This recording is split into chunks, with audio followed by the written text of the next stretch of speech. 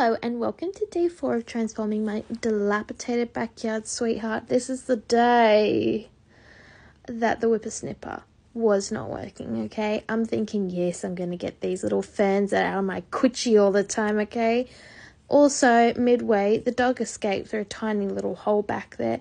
You tell me where that goes, because I don't know, alright? He disappeared for like 45 minutes and then just came back through that hole like he hadn't been on his own little adventure. Anyway, this is a gardener I hired off Gumtree. Would not recommend, okay? 0 stars for that. He turned up in a pair of Uggs. Alright, slip-on Uggs. Not even just like the full-on Ugg boot, it's the slip-on Uggs, but that's fine, okay? Because they're kind of cute. Anyways, I saw this guy's ad on Gumtree. He's charging $10 an hour, which I thought, hey, $10 is pretty good considering in my area, sweetie, they go on for 50 and above, and I don't even make that an hour, so no thank you. He rocks up in his Uggs, and then for protective gear for his eyes, get this, a pair of Ray-Bans. I said, honey, it ain't 2012. What are we doing? So, anyways, I don't know. I mean, feel free to ask for his number. I don't know.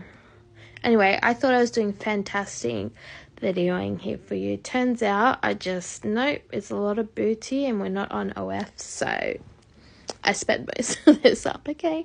I just attempted to clear that so we could have a bit more of the bush view that we used to have. But he did do a fantastic job at getting rid of all the ferns. I will give him that. That's all I asked for, basically. And he did it all the way along, which was good because I couldn't even get the thing to start. But he managed to get it to start. I don't know how. So, as you can see in the end, he's asking me if I think it's all right. I said, you're the gardener, sweetheart. Tell me. This is another tree I tried to tackle, but it's also on the edge of the cliff, and I'm just not feeling like I want to take the plunge off the side of the cliff yet. I'm not really sure how steep it is. I mean, it's not that steep. Also, I don't want to try it out.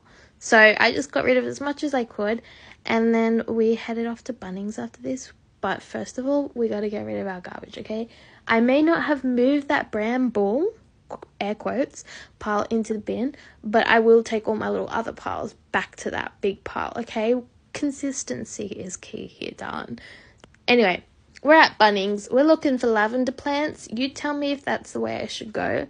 I was thinking white, but then we saw the dark purple and the pink ones, and I thought, I could do an ombre, but also that would look weird, okay? Like, you know.